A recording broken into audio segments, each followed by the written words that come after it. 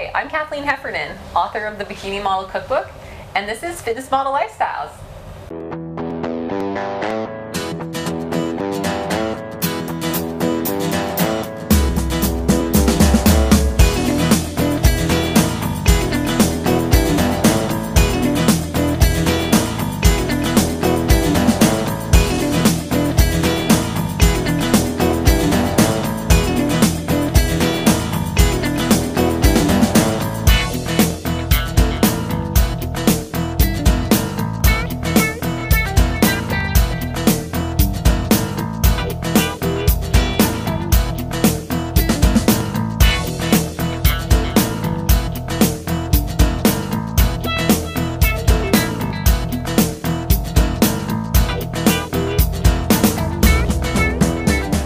Today we have Andrea Smith with us from Get Ready Girls.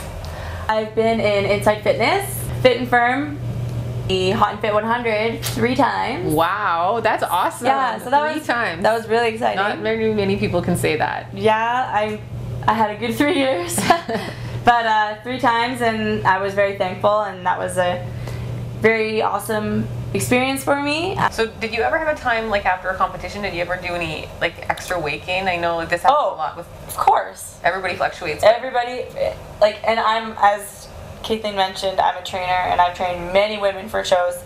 And it's funny because, first of all, it depends who trains you.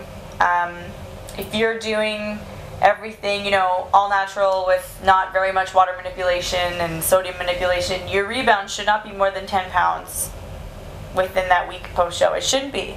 If it is more than that, then I think, in my opinion, you over-dieted, or you were really starved from calories, and or water manipulation was something out of whack, because I'm sure you look great show day, but for me the goal is to look great year-round. Yeah. What keeps you motivated to keep on keeping on? My clients.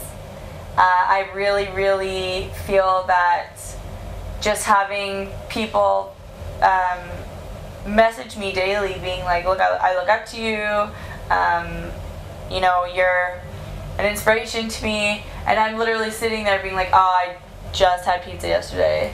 You know, yeah, it keeps me motivated, because I think of like, okay, well, what would I do this thing now where if I want to eat something, or if I want to, like, I'm talking like if I want to like eat a pizza, or if I want to have ice cream, I think like, okay, I try to talk to myself as a trainer.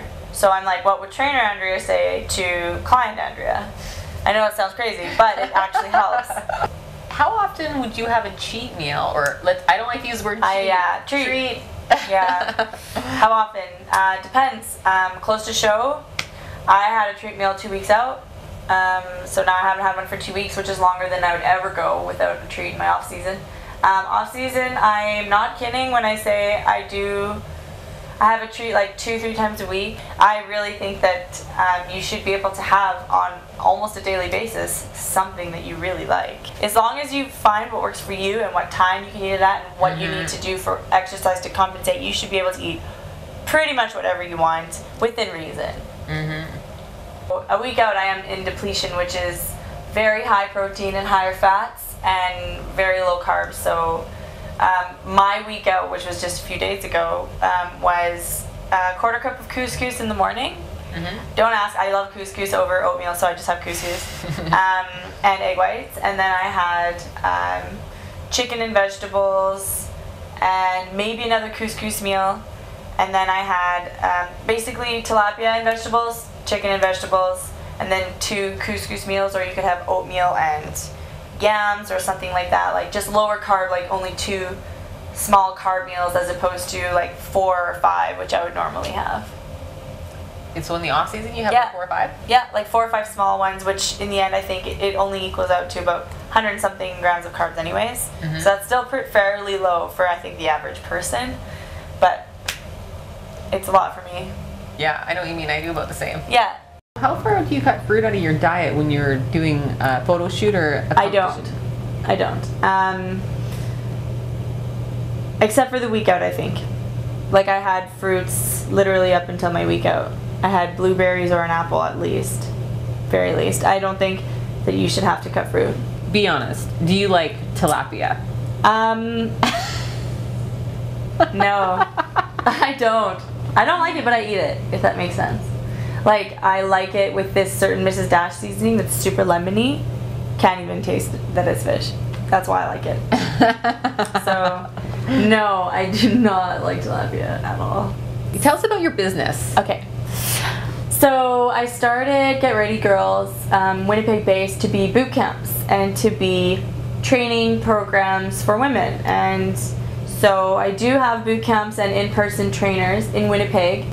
Basically, I think one of the best things you can ever do for yourself is hire a trainer. I'm not just saying that. That's the best thing I ever did. Yeah, me too. Yeah, and a good trainer, someone who teaches you things so you don't have to experiment for years and then figure out what's right for you. Your trainer has years of experience and already knows, like, okay, based on these facts and based on things I've seen in other bodies with people similar, this will probably work for you, and 9 times out of 10 they're right. That is what happened to me, and that's what I'm trying to do to other women. And my main focus is in fitness right now is to train women to live healthier lifestyles. I love my job, I love what I do, and You were so good on stage. oh, thank you. Yeah, this girl kills it. Thank you.